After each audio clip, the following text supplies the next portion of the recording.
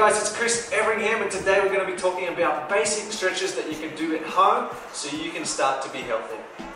Stretches is one of the pillars of a healthy body and it helps you to keep flexible. Today we're going to be talking about the benefits of stretching and how to perform some key stretches so you can start straight away. Remember, if you like this video, like, comment and share. We'd love to hear from you. And if you want, please check out my website, chriseveringham.com, for more information on health and fitness. Okay guys, so there's 4 main reasons why stretching is so important. The first reason is it helps the muscle and the fascia stretch into a more favorable length and tension to take on the activities.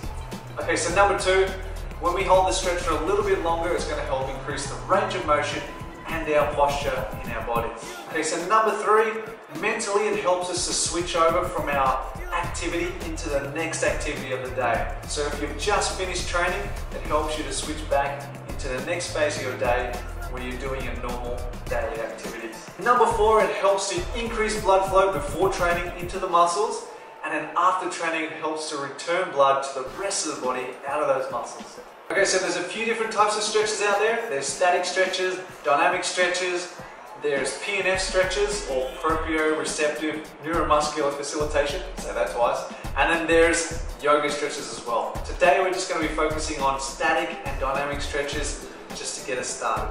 Before we commence training, remember to see your GP, your physiologist, your personal trainer, your physiotherapist. See one of those guys, ask them about the stretch that you're about to do, make sure it's relevant for you, and then you can get into it. Before you start any of these stretches, remember to do some light cardio so you got some blood flow happening, you're a little bit warm, and that way your stretches are going to be a little bit easier and you're going to get more out of them. Okay, so we're going to look at some common areas to stretch. So there's a lot of stretches you can do, you don't have to do all of them. Focus on the ones that are tight in you in particular and then work from there. So we're going to look at some calf stretches today, some hip flexor and quad stretches, hamstrings, some glute stretches, as well as some lateral stretches and some pec minor stretches. And then we might finish off with some spinal rotations as well to help you loosen up that spine.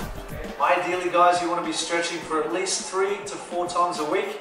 Obviously the more you do it, the better it's going to be for you. If you can, try and dedicate a whole session per week to stretching. Just purely stretching and following some of these basic drills. It's going to make a huge difference to you whether you're an elite athlete or just a weekend warrior. For static stretching, you want to try and hold the exercise for about 20 to 30 seconds, and that's going to be performed after your workout. That's going to help improve your range of motion and your posture. For dynamic stretching, that's going to be before the exercise.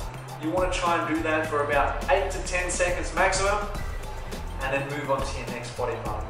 Okay guys, I'm going to show you the hip flexor stretch first, I'll show you the static stretch first, and then I'll show you the dynamic stretch second. So first up, bring those hips forward, facing this way, and then what we want to do is we want to lean into it. This is going to stretch down the front here, and if you want to extend the stretch, just bring the arms up and go forward just that little bit further. That's going to come up into what you call iliopsoas and into the abs as well, so really great stretch.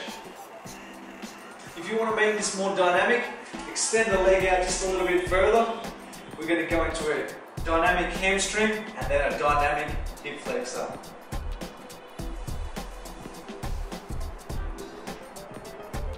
Okay guys, we're going to do a hamstring stretch now. I'm going to show you the static stretch first, and then we'll go into the dynamic stretch second.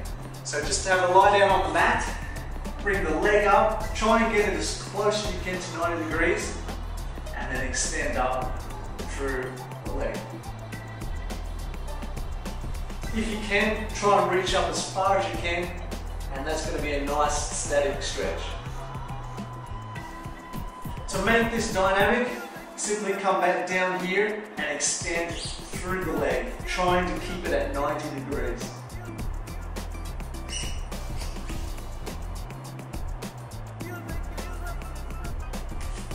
So a really good stretch for the hamstring. Okay, so we're going to stretch our laterals now.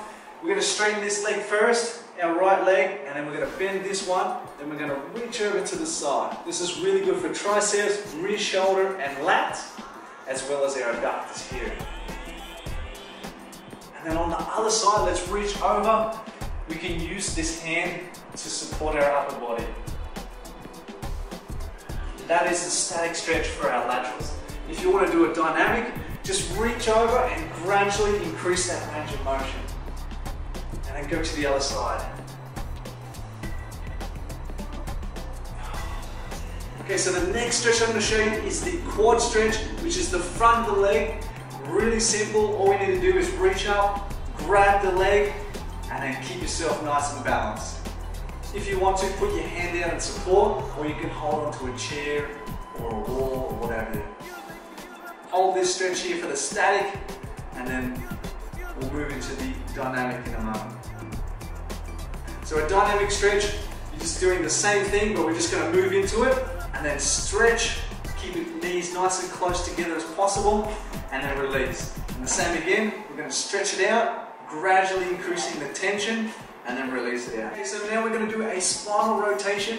We're going to break it up into two segments. The first is going to be a disassociation at the upper body. So it's going to be rotating through the hips from the upper trunk only. And then the second one is integrating the whole rotation with the whole body, which is going to include the legs. So just like this.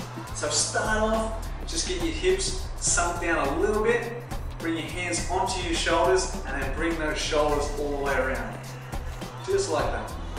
If you want, you can use your head to rotate as well.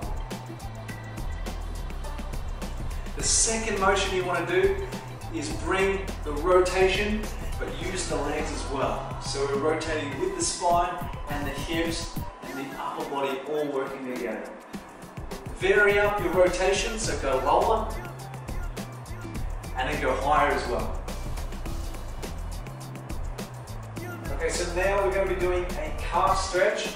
Simply find a wall somewhere, put your foot up against it, and then lean into it from the hips. Try and keep that leg straight so you can focus on the calf region. If you want to make this more dynamic, just go into it, slowly bounce into it, and then relax. And then slowly bounce into it and relax. Okay, so the last stretch we're going to do is a chest stretch. Find yourself a wall, put your hand and elbow up on there, make sure it's at 90 degrees to your body. And then what we're going to do is just twist away slightly and hold. That will be your nice static stretch for your chest.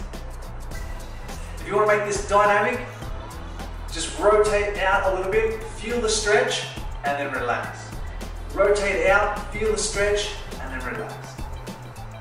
So there you have it, guys. Some basic stretching principles for you to follow, some benefits on how to stretch, when to stretch, how often to stretch, how to do the stretch. Did I say how to do the stretch? Doesn't matter. So all those things, we've covered them today. Thanks for watching. I hope you enjoyed. Just remember, if you enjoy the video, like, comment and share. We'd love to hear from you. And until next time, let's make the world fitter. Be sure to catch my other videos here on YouTube because I'm sharing the best strategies to maximize your metabolism.